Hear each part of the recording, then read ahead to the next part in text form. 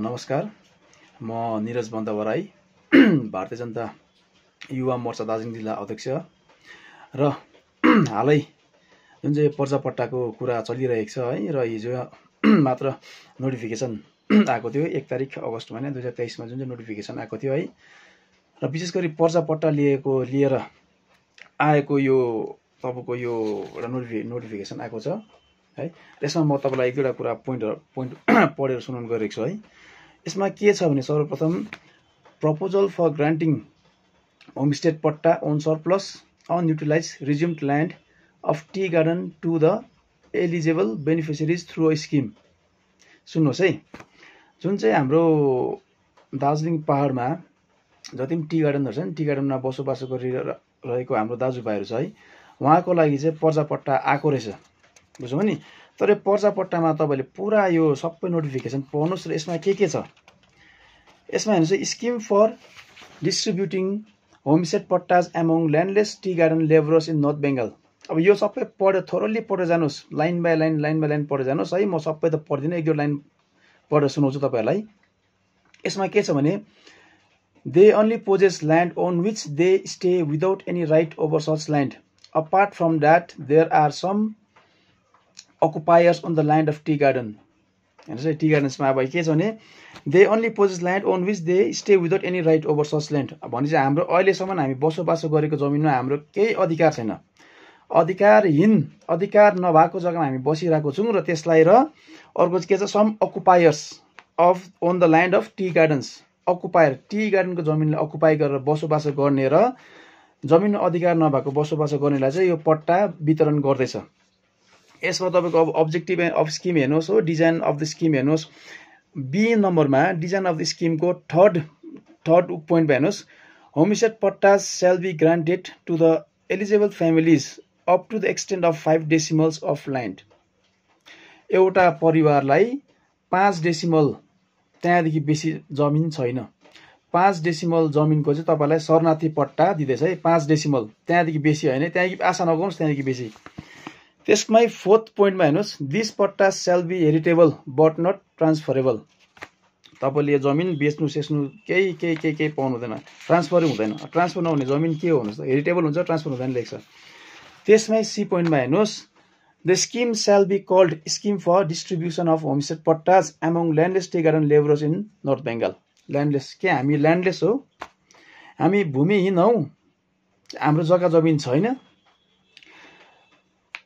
दार्जिलिङ पहाडमा चियापत्तीको बुट्टा रोप्ने त हाम्रो बाजेहरू पो त हो, बराजुहरू हो। उहाँले रोपेर स्याहार्दै गरेको आउने मान्छेलाई चाहिँ हामीलाई चाहिँ ल्यान्डलेस टी गार्डन लेबरर्स भनेर आएको छ है।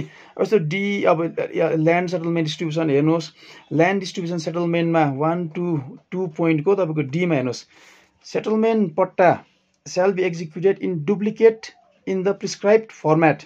हेर्नुहोस् है, यो ल्यान्ड ई को तपाईको ल्यान्ड सेटलमेन्ट डिस्ट्रिब्युसन, यसमा गएर तपाईको मुनि नम्बर 2 को चाहिँ कुमा चाहिँ डीमा छ, डीमा छ पोइन्टमा है।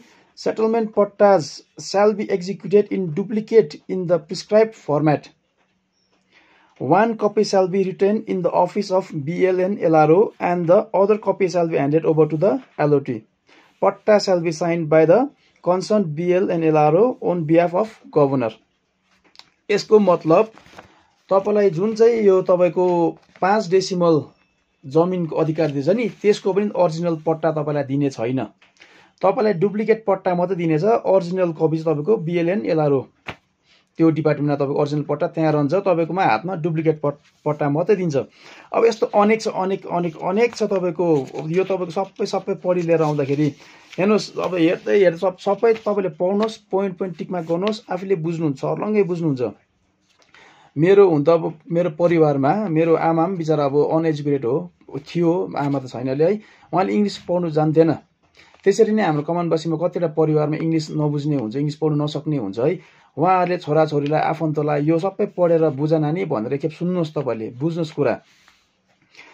तपाईको जानुस्, तपाईको पढ्दै जानुस्, सबै पोइन्ट वाइज हेर्दै जानुस्। ल्यान्ड साइज एन्ड सुटेबिलिटीमा हेर्नुस्, each eligible family will be given homestay पट्टा on the resumed unutilized surplus land of the tea garden but not exceeding 5 decimal of land। But not exceeding 5 decimal of land. 5 डेसिमलदेखि बेसी तपाईँले शरणार्थी पट्टा पाउनु हुँदैन। फेसबुकमा यो सबै पट्टाको वकालत गर्ने हाम्रो तान्त्रिक मोर्चाको एकजना दाजुभाइहरू छ है, उहाँहरूले भन्दै थियो अहिले चाहिँ घडेरीको पर्जा पट्टा हो र बिस्तारै फेरि अर्को नेक्स्ट टाइममा चाहिँ तपाईँलाई आफ्नो जग्गा जमिनको पनि झार जङ्गल जति छ त्यसको पनि पट्टा दिन्छ अरे भनेको छ।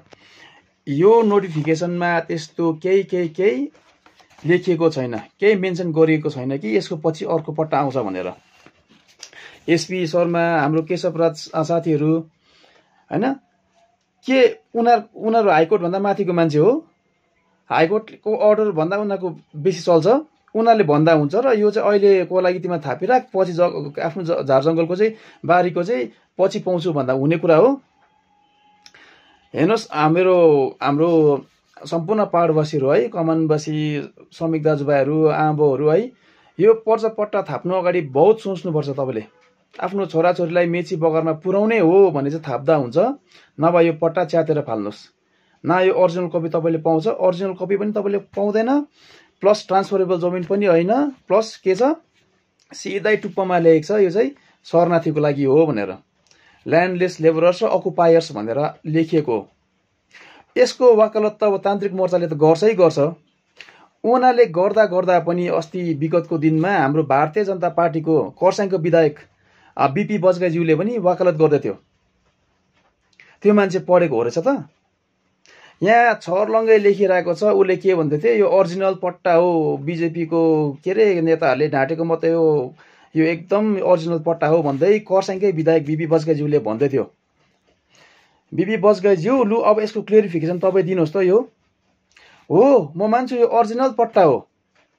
ओरिजिनल पट्टा चाहिँ के को भन्दा पहाडवासीलाई शरणार्थी बनाउने ओरिजिनल पट्टा हो यो, पहाडवासीलाई इन्फ्लक्स बनाउने ओरिजिनल पट्टा हो यो, पहाडवासीलाई इमिग्रेन्ट्स बनाउने ओरिजिनल पट्टा हो यो, र पहाडवासीलाई छिट्टै मेची बगर पुर्याउने पनि ओरिजिनल पर्जा पट्टा हो यो। यसको वकालत चाहिँ दुर्भाग्यवश हाम्रै भारतीय जनता पार्टीको विधायक खरसाङको विधायक बीपी बजगाईज्यूले गर्नु हुँदै थियो। लु क्लियरिफिकेसन दिनुहोस् यो नोटिफिकेसनको। तपाईँ पढेको व्यक्ति हुन्, तपाईँ पढेको व्यक्ति हो, तपाईँलाई सबै याद छ, तपाईँ सबै चङ्खो मान्छे, सबै बाटो मान्छे हुनु, यसको तपाईँले वकालत गरेर देखाउनुहोस्, यसको स्पष्टीकरण देखाउनुहोस्। यहाँ क्लियर शब्दमा सिम्पल ल्याङ्ग्वेजमा सिम्पल इङ्ग्लिसमा लेखिएको छ कि यो चाहिँ शरणार्थी पट्टा चाहिँ 5 डेसिमलदेखि बेसी होइन, ल्यान्डलेस labourers अकुपायर्स of the tea garden areas भनेर लेखिएको छ। हेर्नुहोस् दाजुभाइहरू, अब अहिले घडी है हामीलाई अब यति बिघ्न तपाईँको अब हाम्रो नेताको कमजोरीले गर्दाखेरि पश्चिम बङ्गाल सरकारले पक्का विथ डकुमेन्ट्स हामीलाई चाहिँ प्रुभ गराउनु खोजिरहेको छ कि हामी चाहिँ पहाडको बासिन्दा होइनौँ, हामी चाहिँ कुनै अन्य जग्गादेखि आएर बसेर हक अधिकार मागिरहेको छौँ भन्ने चाहिँ बनाउनु खोजिरहेको छ।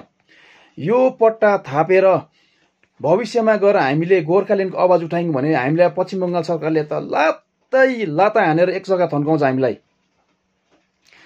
त्यो टाइममा पश्चिम बङ्गाल सरकारकोमा डकुमेन्ट्स रहन्छ, यिनीहरू शरणार्थी हो, यिनीहरूको डकुमेन्ट्स यो छ भनेर देखाउनुको लागि अनेक रणनीति रचिरहेको छ।